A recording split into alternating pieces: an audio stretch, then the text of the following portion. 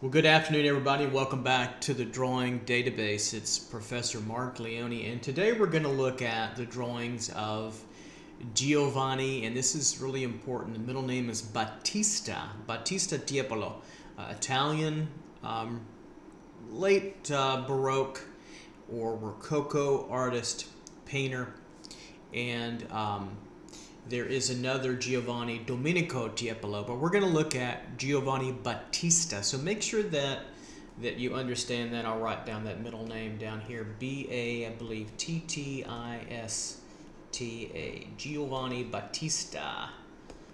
1696, he was born in Venice and died in Madrid in 1770. So pretty long life for that time, and I'm excited to show you the work of his drawing. So let's dig in there and take a look at what we're looking at. And some of my favorite works by Tiepolo's drawings.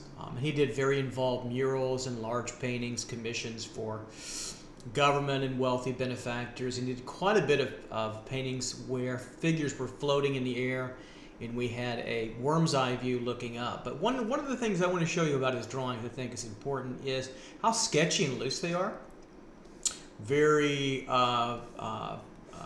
free in that sense, very seemingly almost effortless. Take a look at the nose, how effortless that reads, but reads quite nicely. Good edge control, obviously, with the outer edges. Lots of variation in contour, line, width, length, darkness, and lightness too as well. But he also has this technique, and it's starting to begin to be a good example here of this blended technique where he takes the tone of the shadow area and then he adds these very quick contoured hatched marks on top of it. So we have, you're going to see a lot of this with Battista Tiepolo. You're going to see a lot of this blended kind of tone, right? And something maybe like that, kind of a softer tone, right? And then right on top of that will be these nice hatched marks. You won't see it the opposite way. You'll see this quite a bit in Renaissance drawing, Baroque, classical. I don't like saying classical so much because it sounds like you were really referring to neoclassical, but we'll see this smudged, blended tone put down first to get the values and the softness, and then these cross-hatched, counter-contouring, cross-contouring lines to give us direction, and we see that all over Battista Tiepolo's beautiful drawings. Let's go on to the next one. Here we see a lovely study of a male back, and I remember as a student looking at Robert Beverly Hale's books, drawing lessons from the great masters and drawing lessons from the great masters in terms of anatomy, and this was one that would pop up quite a bit. And I just love the looseness of it, the freshness of this kind of almost wild hair that he has going on with the model. And I remember just at that time how difficult backs could be to draw. And let's take a look. Let me blow this up a little bit further. I'll take the navigator here, and so we can just go a little bit bigger. And notice that this is the control of the anatomy of the back, the scapula, and through this region. Light source coming over here, popping down on the model. But here again, and this is a great technical thing you might want to start getting in your works. But starting out by, once you've got your shadow shapes located, putting in a softer tone, an overall value tone for the shadow. And I'm talking about right in through here, that middle tone value, right? So he's got that blended, lay-in of the shadow, correct? And then on top of that, then of course we see that beautiful and wonderful, cross-contouring, that darker line that he utilizes, and we see it all over the inside of the forearm here, along the elbow, but certainly along the back and through here, the divot of the spine down by the erector spinae. Look how he splits the buttock into there, that beautiful little dark. It's almost effortless. The stroking pattern technique is very important. He gets this rounded contouring with that feeling of the cylinder in through there. But again, he gets an economy of means to get this drawing working and finished, but with a very loose approach, and then he pulls it all together by throwing in the coarse shadows and then using cross contour lines for those coarse shadows that go quite a bit dark. And of course, they tell the story of rounding, like these ones in here, right? Really rounding and turning out that back quite nicely. So another beautiful, I think, quite lovely study by Battista Tiepolo. Let's go on to the next one.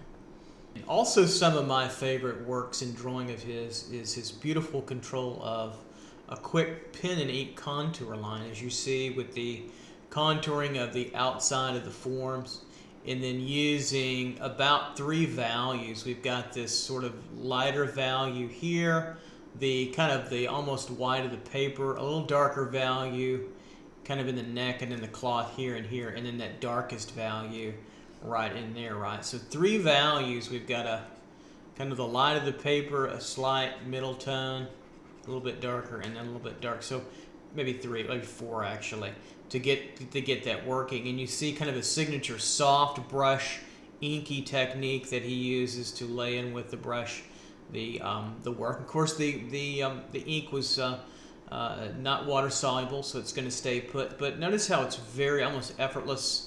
The lines, see how they fade off. You have the calf, it fades off a little bit, and we get to the ankle. Beautiful control of the foreshortened foot, right? Foreshortened hand in there, the head. And here's a good study of where we're looking up to the figures here down from below. So we did quite a bit of paintings and frescoes where we had that worm's eye view. We're looking up to the model. Quite fascinating and difficult to pull off. Beautiful Tiepolo. So again, we see that technique where the study of a young man or young boy, his head, light source coming from the top left and through here. We can obviously see the highlight. But what's most important is once the linear elements of the drawing are done, and we still see some in the right, the head of the model and through here, the wrist, the hands. You see some beautiful Conte crayon type line work, and then the smudged or blended value tone. So this essentially this tone in the head, this middle tone right in through here, right? Probably blended in either with the hand, the finger, or the stump. And then once that was achieved, he comes back with these, again, these beautiful cross contouring lines. I love this one in the forehead, and it gives it kind of a cohesion and a texture. And there's this kind of almost serrated quality to it that I think is fascinating and made him unique for that time. And we'll get a little, it gets a little pixelated, but you get the idea, I think, pretty nicely as we go in. It's a very loose sketch, isn't it? And it certainly tightens up as we get further and further away, but it's classic Tiepolo technique. Another Tiepolo head study. Quite a bit of these are head studies, and we see the lovely expression on the face, the looseness of the quality. It's kind of like a Rococo Santa Claus, if you will. But we see once the linear elements are laid in of the head structure, right, coming back in space here, chin about right in through there, head coming back over, here's the side plane right in through here, jawline right in through there, he gets this beautiful, lovely tone going in the beard, the side plane of the head, the mustache, this middle tone in through here, and sometimes a little bit lighter. And that's very blended in. Then he really comes back on top of that with this incising line. Notice the line of the nose running through here. That really gives us the hard edge of the nose.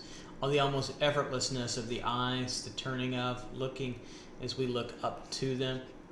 And then the rendering on the beard, there's almost nothing there but just beautiful smudged tone and then line cutting in to give us clarity with edge control. Same thing on the eyes, mouth a little bit. Just this few dark lines that separate forms.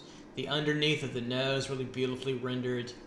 Bulbous part, the cartilage in through here, the alar cartilage on the sides and up above, middle tone in through there, beautifully rendered. Of course, light source coming from generally top left, so that pushes all this in tonality in through here, right? And then again, those beautiful lines that come on top of it. Probably my favorite study by Tiepolo. This one just kind of hits me Just a little bit more dramatic in terms of line weight. In contrast of value, you get this beautiful, cascading light down from the left. The slightly upward view that we have of the model looking up a little bit, so he's slightly higher than we are. Once he gets the structure of the head in, right, very lightly with light line, then it's blocking in those shadow shapes, which are really kind of in through here. The main part of it's, of course, a little bit on the eye, underneath the nose, with that middle tone, probably something right around in through here, middle tone value. Then he, really pushes down, puts his foot on the pedal that of the Conte crayon chalk and starts to really begin to go into these darks with that beautiful cross contouring line, almost a zigzag line. It gives that a freshness and a looseness.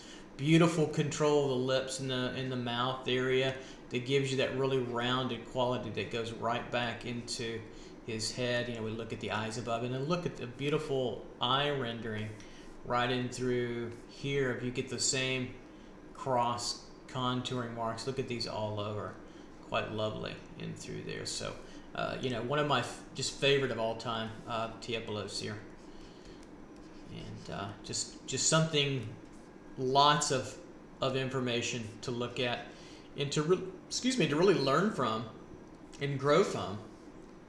How loose this sketch is. What I like about the sketches sometimes more than the paintings of the era is just the loose almost freedom that they have in the paintings. It gets a little bit stiffer and of course more refined, and so it becomes kind of a subjective thing at that point in time. But the drawings are just knockouts.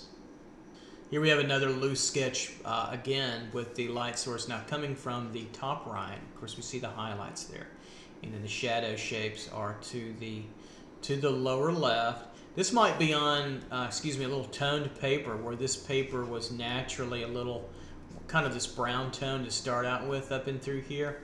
And so he uses that lovely so he can get a lot of mid-tone value in this range, and this range.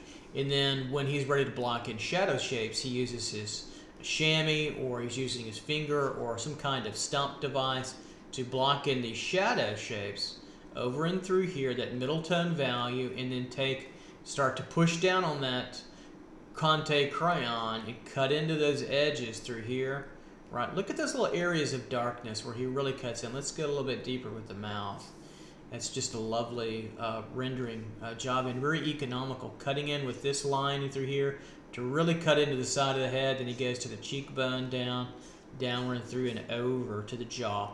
But notice that the line weight doesn't stay the same for very long. That's really tough for students to begin to look at. Take a look at the mouth. Look at all the variation of line and separation of forms and softness of the teeth as well. Those teeth are very softly rendered in there because they're pushed back into the mouth. Just another great gift from Tiepolo.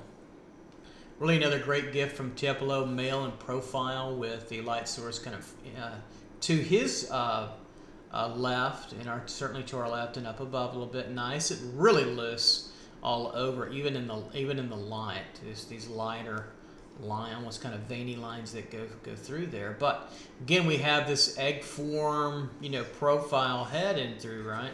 Coming over, right? There's the profile of the head, side plane, roughly in through there, getting the figures down. And then he blocks in that light really conclusively with that middle tone value, probably right here where he starts out with that middle value. So, again, you're laying, the key is laying in this soft sort of middle tone. Here's the abstract idea of it, right in through there. And then you can come back right on top of it and start to add these beautiful cross contour lines and work your edges into that beautiful soft tone, and you get that finish that he gets. Just another beautiful rendering. Let's go on to one more. And then lastly, we have this head of a young male, but very difficult shot. Again, we're looking from below, looking up to, we get a little bit under that chin, coming up and over. We get this really strong eye turn. We see that. Classic Tiepolo, very loosely, wildly rendered hair. He's a little bit not as blended with the shadow tone. The shadow tone's kept lighter. So this is where, again, the light source coming up in through here. We get some block in of shadow through there. And it's really a little quicker sketch, blended very subtly, even if at all. And then uses a little bit darker line to come in and cut into those edges. And take a look at the inclusion of that hand and how subtle it is, but how nice and accurate.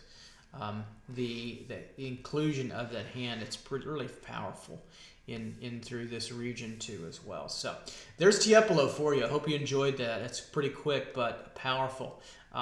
If you're interested, go take a look at more of his work. Go take a look at more of his studies, and you'll be rewarded with a master for Rococo artist from the Rococo late Baroque era with just killer excellent draftsmanship and some really complex and interesting spatial arrangements of the paintings. So it's Giovanni Battista Tiepolo.